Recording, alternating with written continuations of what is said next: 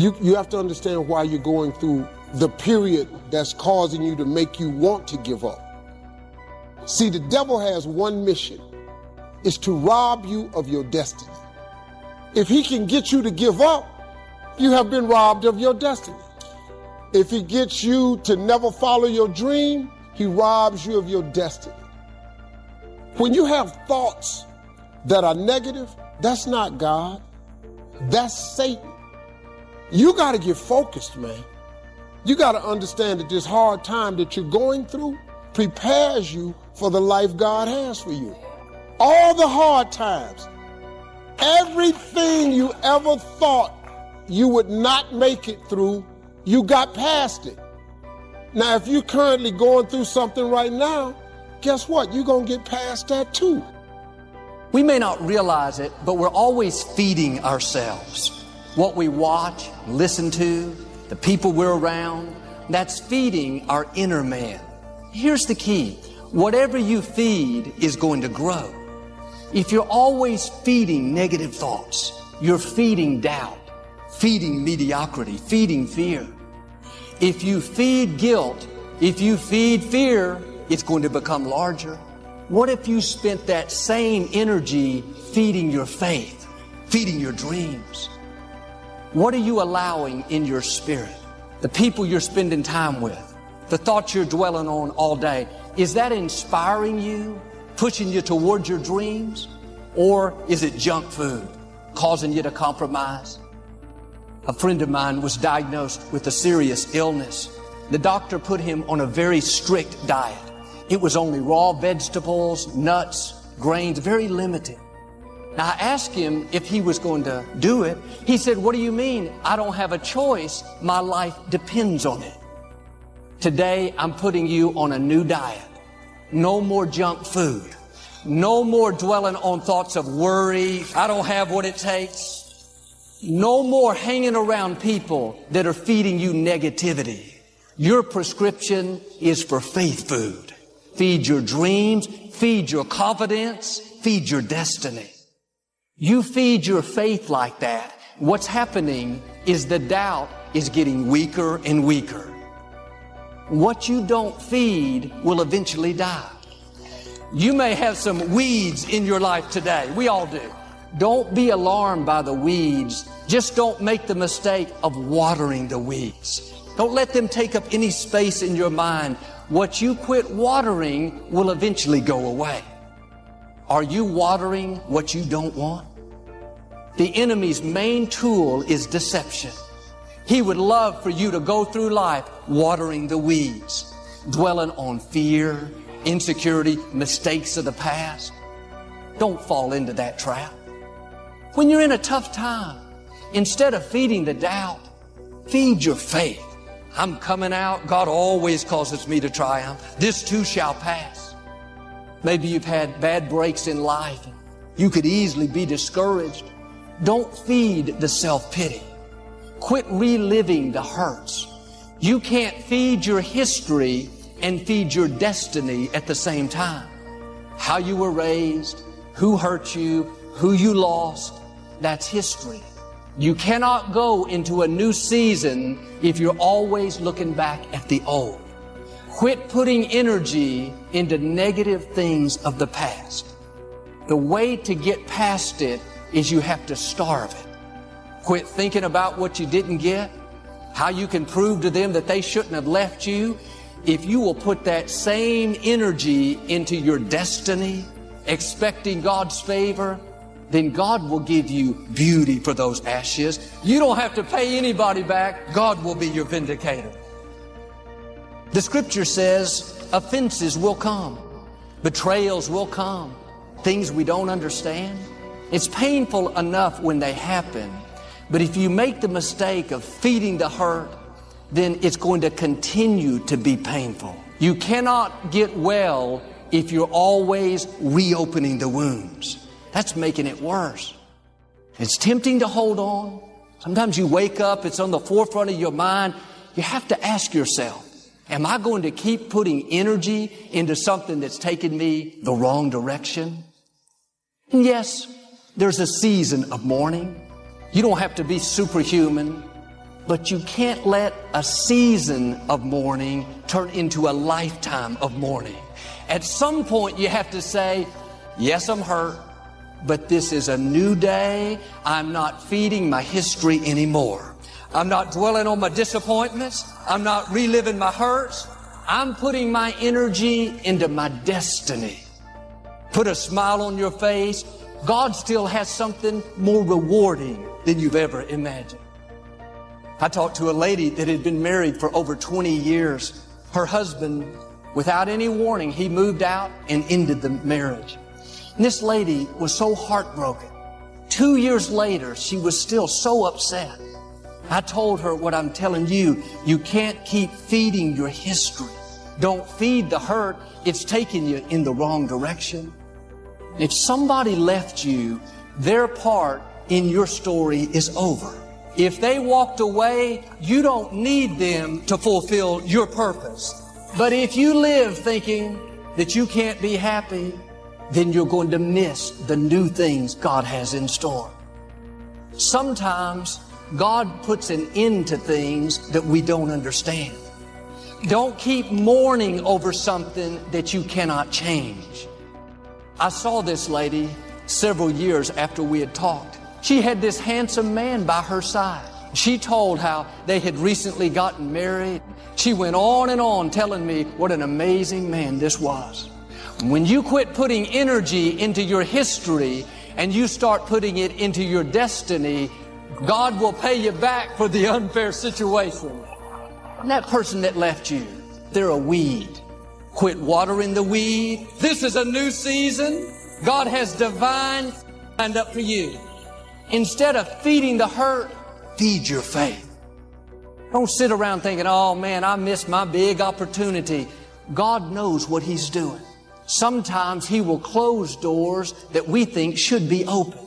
The relationship didn't work out. God put a period. That's history. Now keep moving forward. Keep feeding your faith. At the right time, God will open a better door for you. If you associate with the wrong people, they can feed you doubt, feed you gossip. You're going to become like the people you hang around. Life is too short to hang around people that are causing you to compromise, pulling you down. You don't have to make some big announcement, but little by little, you should spend less and less time with them. Sometimes we don't want to rock the boat. We think if we make changes, we won't have any friends. You may be lonely for a season, but God will give you new friends, people that will push you up and not pull you down. But if you don't get rid of the wrong people, you will never meet the right people. The people around you are contagious. What they have, over time, you're going to catch. Proverbs says, when you walk with wise men, you will become wise. You have to be selective with who you choose to spend time with. You're going to catch what they have. I separated myself from somebody that I loved. Well, why didn't I try and help them? Because they wouldn't help themselves. Most people will die rather than change. Oh, and get mad at you if you try and help them. You just got to get around the right people. Life is like an elevator. The higher you go up, you have to stop and let some people off because they don't share your vision. I'm asking you to find happy friends. The people who are closest to you need to be stable, responsible people that move you toward your destiny. Time to make a change. You can't please everyone. I'm telling you, life will open up for you. Join the 5%. Walk away from the 95%. Lend a helping hand, but don't fall into their poor philosophical scenario. Switch gears, switch language, switch strategy. Start with the simplest of disciplines. You understand completely what I'm going to tell you. From this moment on, your life will never be the same again. The things you want just seem to fall in line. And from now on, you won't have the problems, the worries, the gnawing lump of anxiety that perhaps you've experienced before. They'll be things of the past. Here's the key to success. We become what we think about. When you go to sleep at night, how are you going to feel about your day? All depends on who you decide to include in your day. You got 24 hours in a day. Stop running around acting as if you don't have a choice. You do have a choice. Waking up early, working out every day, if you start with those two kind of cornerstones, and then the other thing is, figure out what you're going to do during the day.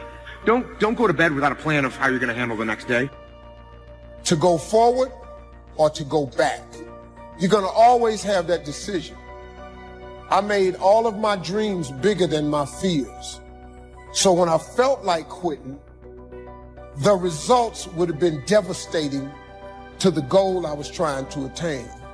My motivation was I was just exhausted from poverty.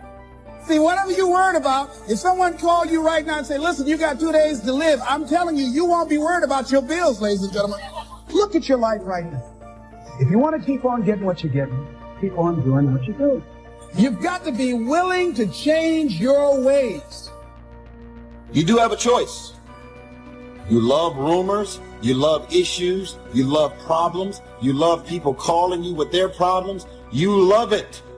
That's why at the end of every night you are drained, because you are submerged yourself in dysfunctional things, people, and situations. I have a schedule, and I execute the schedule. Parts of my day are very structured. Parts of my day are very disciplined, which gives me freedom in other parts of the day. I was sick of living in my car. I've been living in my car for 3 years. I was sick of not having money. And so for me to quit, and see, that's what people do. People quit when it's at their hardest moment. But if it's at your hardest moment, why would you quit? I mean, think about it. If you're going through hell, why stop there? Move, keep going. Your life is working. If you don't like what you have produced, you're a director, you are the star, you wrote this script. If you want to begin to make your stuff happen for you, I think that it's very important that you start trusting yourself. Listen to yourself. Don't try and make everything logical. There are some things about life that defies logic, that you just can't explain how the outcome is going to be. And then at the very end of the day, what I do, one of the last things I do after my prayer is I read through my goals and my dreams. I picture them. When I get my sleep, it's going to work on revealing to me. It's playing back the video, believe it or not, of my day in my mind, and it helps me wake up ready to get them as well. They have the magic touch. You've heard them say that about someone. Everything he touches turns to gold. And have you ever noticed that a man who becomes successful tends to continue to become successful? It's because of goals. Some of us have them, some don't. People with goals succeed because they know where they're going. Don't let neglect destroy your days, destroy your life, and destroy your future. Go back and do what you can. And if you'll do what you can, then life will give you some extraordinary things to do. You've got to take care of the small disciplines before life will give you a chance to handle the more complicated disciplines. You've got to control the beginning and the end of your day with your thinking. And so one of the first things you need to do when you wake up is to take a 5-minute window and you visually see your goals and dreams. Picture them as videos in your mind. Picture them as you possessing them and see them written down on a sheet of paper. This will begin to control your mind for the day. And you are here this week to learn vital information about creating the future and be defined by a vision of the future instead of the memories of the past. Why? We conform. And the trouble is that we're acting like the wrong percentage group, the 95% who don't succeed. These people believe that their lives are shaped by circumstances, by things that happen to them, by exterior forces. They're outer-directed people. A habit is something you do without giving it any conscious thought. And you know that most people live by habit. They don't think.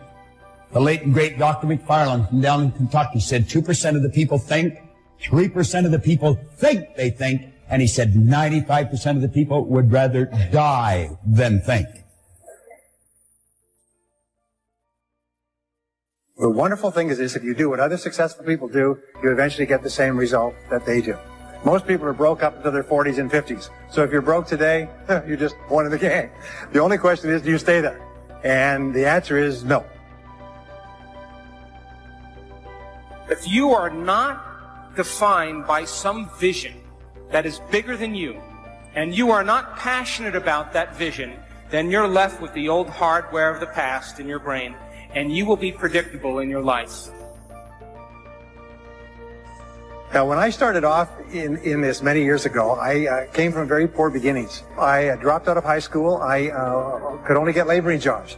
I was told, by the way, if you don't get a good education, you won't do well in life. And I believed that for a long time until I found there's hundreds of thousands, millions of people who dropped out of high school who went on to become millionaires and billionaires as well.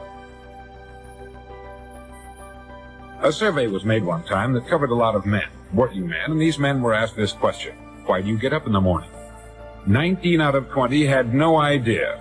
If you ask them, they'll say, everyone goes to work in the morning. And that's the reason they do it. Learning is the beginning of life change. Some people want to start with motivation. You don't start with motivation. You can tell we don't spend that much time on motivation. And we're here, enough motivation, certainly. But here's the best motivation we've got going. When we bring our dedication and let it show, we let the work of our hands show. That's the motivation we want. You got to learn how to walk by faith and not by sight. That once you begin to trust yourself, life takes on a whole new meaning, because now I want you to do that feeling that you are led. When we think a new thought, literally opens a space up in our minds, in our lives, that never existed before prior to having that thought. And what happens is your unconscious and subconscious mind goes to work on filling in that space with the people, places, resources, and things to fill up that space and fully furnish it. That's the power of how we think. People then spend the majority of their life talking about why they never arrive at their vision of the future because of some past experience.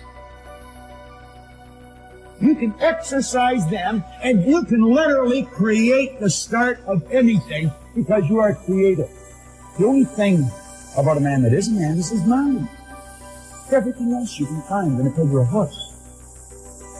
At some point, we all bought into this lie that you've got to feel ready in order to change. At some point, you're going to have the courage. At some point, you're going to have the confidence. And it's complete garbage. And so there are so many people in the world, and you know, you may be watching this right now, and you have these incredible ideas, and what you think is missing is motivation. And that's not true. Our work is to fully express that which we are. Our work is to express that which God has designed us to be. We get to have more and do more and give more and be more, because the truth is we already are more. We say that success is not an accident. Failure is not an accident. So if you just follow the tracks of other successful people, no matter where you're starting from, you eventually get to the same place that they get. The two most important things we need to have to be happy and healthy is a sense of control, things are happening for a reason, and a sense of coherence, a feeling that things fit together. Your future is in your hands. You know what that means? You got to work on your mind. Fortify yourself. You got to upgrade, level up your skill set. You want to be in a community of collaborative, supportive relationships that's going in your direction. And anybody that don't have the mindset that you have, let them go. Just get stronger. Get better. We've all got those personal winters. I'm asking all of you to get better in spite of the winters, in spite of the downturn, the money downturn, the social downturn, the personal downturn, whatever it is. The key is not to wish for a better winter. The key is to wish for more strength, more wisdom, more courage, get better, get wiser, get stronger. Some of you are having problems with battles of things you're trying to change and you can't change them. Old habits that you were keeping for the last 20 years, and now you want to change and it's tough to change. If you keep watching pornography, you keep reading dirty books, the first time you see it, it doesn't bother you. But if you keep seeing it, it becomes downloaded. When an idea comes into your mind, you want to ask yourself this question. Don't ask whether it's wrong or whether it's right. That's not the question. You know what the question is? Will that idea take me from where I am and move me in the direction of the star that I'm shooting at? You're never going to feel like it. Motivation's garbage. You only feel motivated to do the things that are easy. Why is it so hard to do the little things that would improve my life? And what I've come to realize, the way that our minds are designed, is our minds are designed to stop at all costs from doing anything that might hurt you.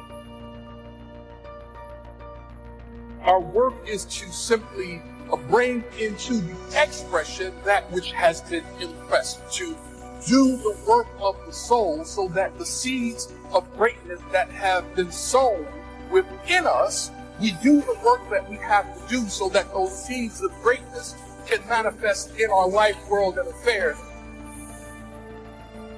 You have to become a totally different human being. In order to achieve something you've never achieved before, you have to become someone you've never been before. It's the qualities that you need to develop, qualities on the inside, incredible qualities that make you a vastly better person.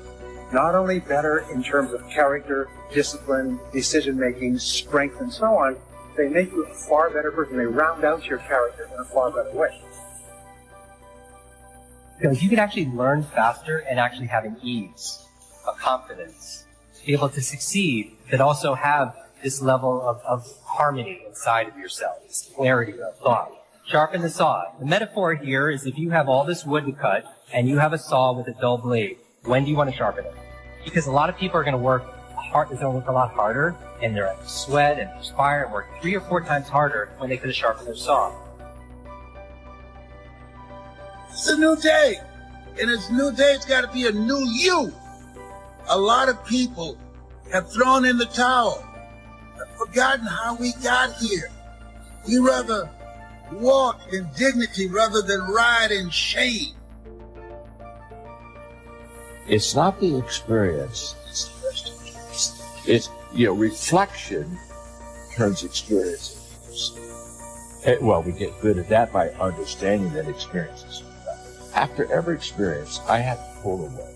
And I have to ask myself, what do I mean? How you think and how you feel creates the state of being. So if you think insecure thoughts, in a matter of seconds, you are going to feel insecure. Your brain is monitoring how you're feeling, and you think more insecure thoughts. And the repetition of that cycle conditions the body to become the mind of insecurity. And then the person says, I am insecure. Don't go untouched. Don't go unmoved. When you walk out of here, open yourself up. Don't build up the walls. Take the walls down. Let yourself be touched by what's going on out there. Let your heart get touched. Your life comes down to your decisions, and if you change your decisions, you will change everything. And at some point, I think we all hit that moment in life where things just are not going how you thought they would go. And what's amazing about those moments is we all respond very differently. And so imagination then gives us the ability to create the inner picture. We have an inexhaustible imagination. And so consequently, we have an unlimited future.